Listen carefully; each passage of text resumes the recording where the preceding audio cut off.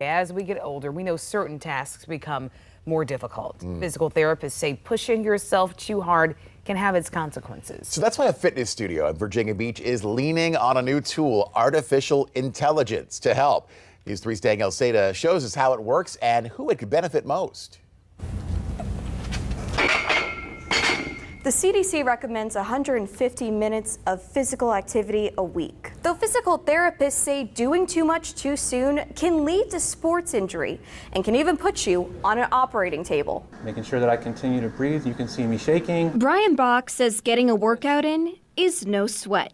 But it's a different story for some people, specifically senior citizens. They're intimidated by the machines. They're intimidated by perhaps the younger folks that seem to know what they're doing. He says inexperience at the gym can set the stage for injury, and that giving up on the gym entirely does a great disservice to a person's body. Bach says both his mom and brother were obese and passed away from complications related to it. My brother actually passed of an infection. His body just couldn't fight off. And my mother, really, they just said that her heart just stopped. According to the National Institutes of Health, more than 1/3 of adults in the United States are obese.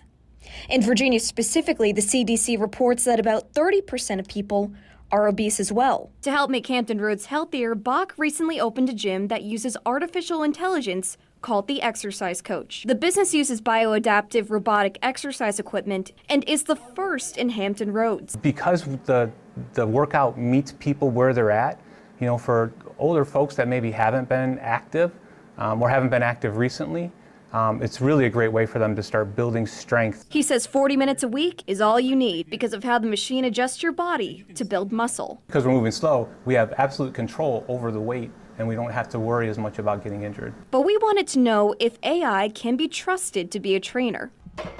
So we spoke with a physical therapist with a background in sports medicine. Mark Adams runs a clinic in Norfolk. Many of his patients are active adults who have developed sports injuries from doing workouts that their bodies aren't equipped to complete. When you lose muscle, when you gain weight, when you lose mobility, you have to take a step back and readdress the foundations of your health. We asked Adams if pressure the exercise coach puts on the human body differs from weightlifting or running on a treadmill. I would assume that a computer would actually be fairly calculated as long as it didn't malfunction and would be safe to gauge pressure, and in some instances be able to maintain a certain level of pressure that even a barbell or a dumbbell wouldn't be able to do just because of physics. Though Adams says it might not be for everyone depending on where you want to be on your fitness journey. In Virginia Beach and Norfolk, Danielle Seda, News 3.